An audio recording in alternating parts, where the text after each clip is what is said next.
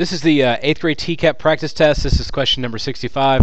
The question says, the table below shows the information Miguel recorded. It talks about the hypotenuse of right triangles. His first right triangle has a hypotenuse of 25 over 16, or the square root of 25 over 16. The r is the square root of 20. The s is the square root of 25, and t is the square root of 169. The question asks, which triangle has a hypotenuse with a length that is an irrational number? Now, an irrational number is a number that can't be set up as a fraction. So what I need to do is go ahead and work out all of the square roots ahead of time so I could just look at what their answers are.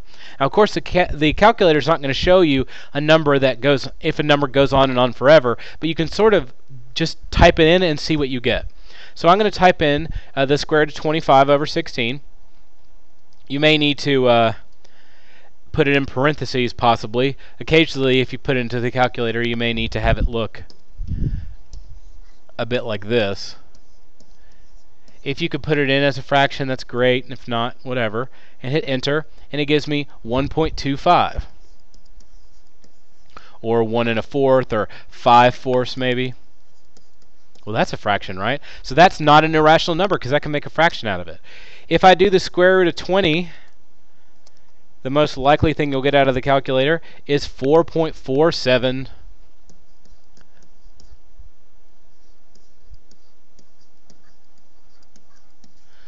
And it kind of runs on and on and on. If I do the square root of 25, I get 5, and then the square root of 169, I get 13.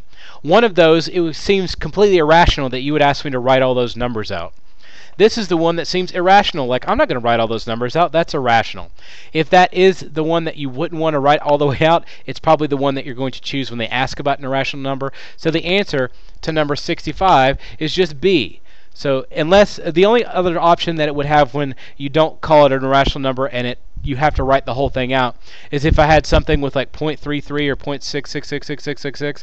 If I had 7.333333333, you could try to convert it into a fraction, which a lot of calculators would do. If not, if it's the same number over and over again, or the same two numbers, then you would just write it like this. That's a rational number. It's just a problem with the system, not necessarily with having to write it out. But if they're all different all the way out, or mostly different, it's likely that it's your irrational number. So once again, the answer to number 65 is B.